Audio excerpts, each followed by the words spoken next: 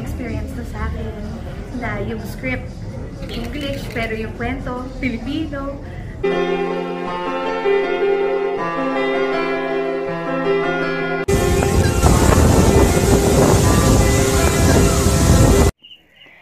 Si Concepcion, excited na nga ba sa kanyang pagbabalik pelikula? Sa pagtanggap ninyo, thank you for all being here. And I hope also na kahit American movie siya, may pusong Pinoy naman siya. So, ma-appreciate natin yan.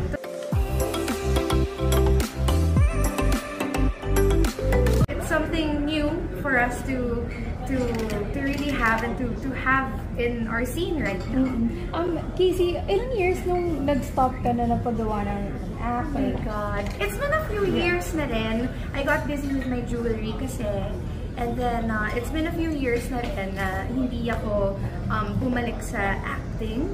But, ang tadhana nga naman. Yeah. Na-awkward ka ba ulit? Like, no, not at all. Grabe. Nagulat ako. Para lang siyang yung parang humihinga ka lang. Yung, parang, alam mo yun, like riding a bike, they always, it's so cliche. Pero, once na matuto ka magbisikleta, kahit matagal kang hindi nagbisikleta, pag tungtong mo ulit, parang kahapon lang, gano'n.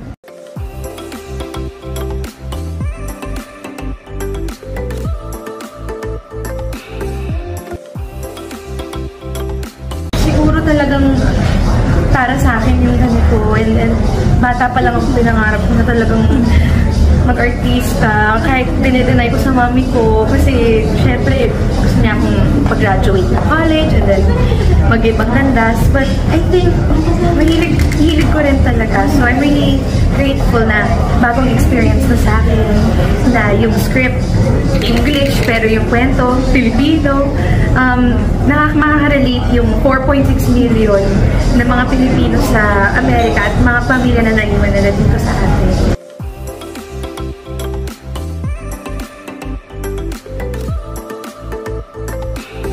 Binasa ko yung script, 30 minutes lang tinapos ko na yung buong script. Na-enjoy ko yung story, na-enjoy ko yung dialogues. Nakakatawa yung mga dialogue and nakikita ko na comedy din siya. Pero may puso talaga, may hugot na comedy. Na American, pero Asian, pero Pinoy, pusong Pinoy.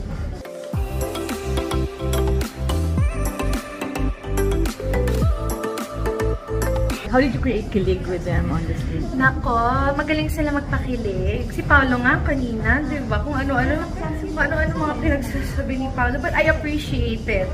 Really, I was so intimidated. But when I got on set, they made me feel so welcome and so at home to be on an American set. And it was the best experience for me.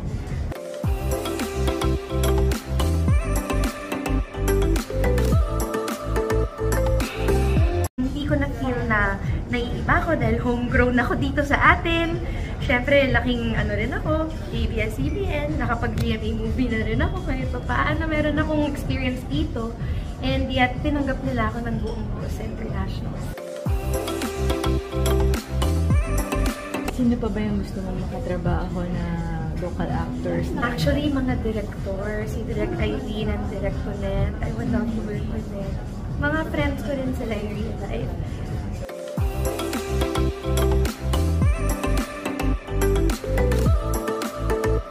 Ginulat ko nga sila kasi pati kayo, diba, hindi nyo alam kung Zoom lang ba ako, kung nasa Pilipinas ba ako. Yeah, I stayed up till 3 in the morning para mag-reel na I'm here.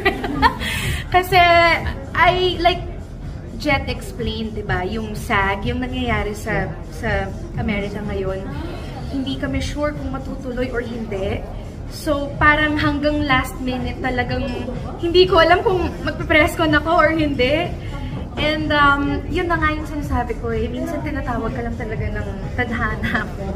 Kung ano yung para sa'yo, para sa'yo. And hopefully, alam niyo yun, ma-enjoy ng mga taong itong pelikula. It's a different take on a Filipino love story. Kasi, ano siya, Amerikano yung gumawa pero Pinoy.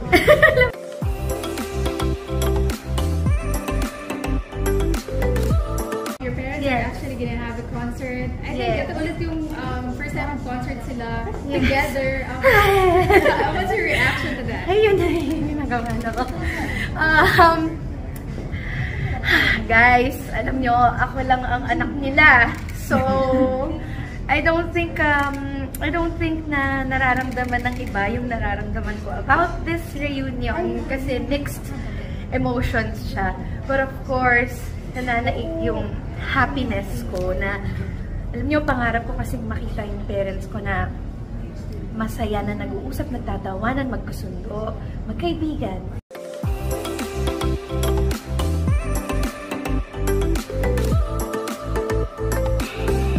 Hindi dahil gusto ko silang magkabalikan, don't get me wrong. Hindi na. Pero just para happy yung light lang. Very na. Of course, girl! Kasi parents ko yan eh. I always say, para sa lahat, it's a show. Pero para sa akin, guys, totoong buhay ko to. Hindi ka ba lalabas, Casey? May special participation. O surprise. Sana naman po, no? Kasi mali-left out ako kung hindi. Mapapomo. Casey, with all the years, talaga you still get emotional about it. Hindi naman. It's exciting. Tears of joy. It's a dream come true. Not just for me, but for Sharon Daddy fans. Enjoyed their love team. Siyempre, kung may isang mag-enjoy ng love team nila, ako yun. Kaya nga ako nandito. Yeah, I have all of our supporters to thank for being with us sa aming journey. Not just as a should have been family, but as a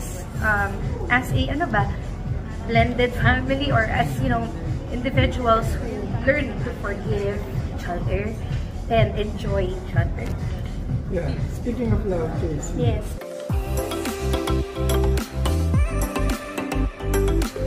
Siyempre, ang hirap naman pag nag-iisa ka. Siyempre, maganda yung feeling na may kasama, na meron kang kasama, gano'n. Pero for now, ganun pa lang po. Wala pa po talaga akong big next step or anything pagdating sa personal life ko. And trust me, dito na po ako lumaki. Hindi po ako complete kung hindi ko po yun ma-share sa mga tao. Pilit kong pina-private yung life ko, pero nakakalusot eh, kasi parang hindi ko kayang i-private lahat. So, ano status mo? Status? Ano ba? Getting to know.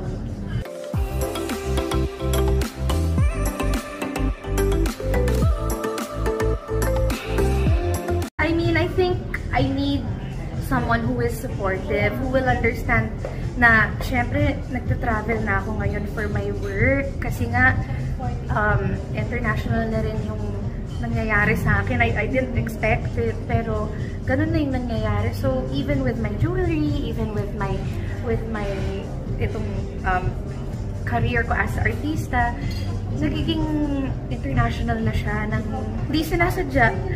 So I need someone very supportive and outgoing and respectful of my time, of me as a woman, who I can also see will be a good partner for life. We're very happy for you, Casey. But one last for TV Patrol. Itong movie niyo na Asian Persuasion, yes. Dadating ba siya sa iba't ibang klaseng festivals? Yeah, so we made it to the Soho Film Festival. I'm very excited about that. I hear that it's one of the biggest film festivals, especially in New York, after Tribeca. So I'm excited to meet other artists, other actors, other people in the industry na representing the Philippines.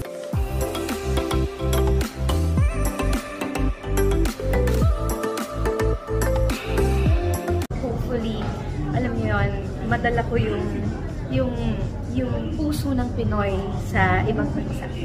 Yeah. The movie's about divorce, but did it change your view on marriage? Ano yung marriage do you see yourself? You know, I've been through my personal, my parents, their marriages now are not their first marriage, diba? It's not the first time na kinasal yung mami ko or yung papa ko. So yun pa lang, meron na akong mga experience na na-observe. So I think that really helped me sa heart na dinala ko dun sa room ko. Na parang like I said kanina, hindi mo pwedeng i-limit yung sarili mo. Lahat pwede. So, whether good, whether bad, hopefully good. You just do your best to enjoy the ride. Will we see you be flying for another festival screenings? And then you'll come back for the Philippines? I think so.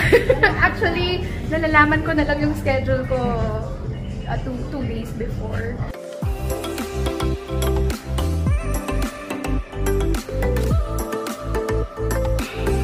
Yes. Jojo Atalo.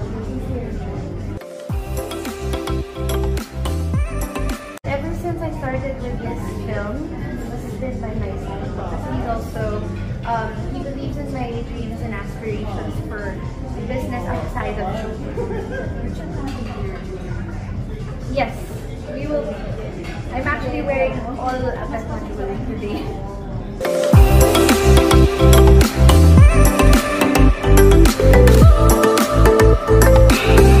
Serious from the start. It's just a matter of, you know, there are seasons in our lives, there's eras in your life, and some people stick, some people don't. And it's important na, even in friendship or love, di ba, na you keep people around you who are bagay sa kung saan ka na ngayon. So, some people we outgrow, but we will forever be grateful. Some people are in it to win it and will be there with you to the end. Hopefully, you know, I always pray about that, na masurround ako ng tamang entourage. Dati ayoko ng marami kasama, ngayon na-enjoy ko na. Grabe, no naman! Just ano lang, fiercer. We know you as an actress, the daughter of Gabi. How are you as a jewelry designer? How would you describe yourself? Passionate, romantic, and I like kasi good quality eh. I like to really wow, ito naman, I like to offer jewelry lovers and buyers with something that is more than they expected. Is it hard? Is the industry hard also a different challenge? It's exciting eh. I mean, once you're in showbiz, parang you can do anything na. Kasi this is one of the toughest industries, showbiz and politics. So I feel like it's good training ground for anything else that you take on. Yeah, thank you, Casey.